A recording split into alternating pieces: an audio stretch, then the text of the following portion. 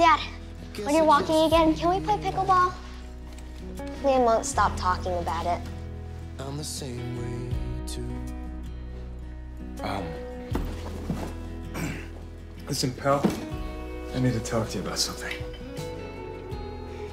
No, it's okay. It's not a bad thing. I guess I just feel like I just need you to know that I am gonna be in a wheelchair forever. You don't know that for sure. The doctor said there's like a 7% chance he'll get better.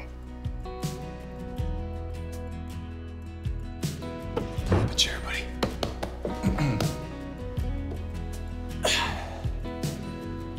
T, I am never going to walk again.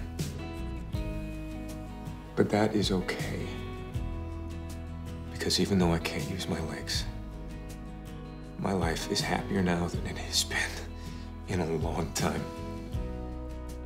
Because I know you love me, and I know you know I love you.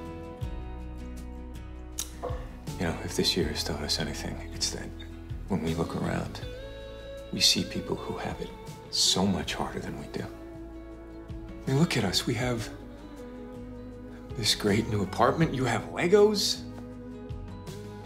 You've got a great crush who likes you right back, who I'm not teasing you about. But most importantly, we have each other. Now all we need to do is get you a crush.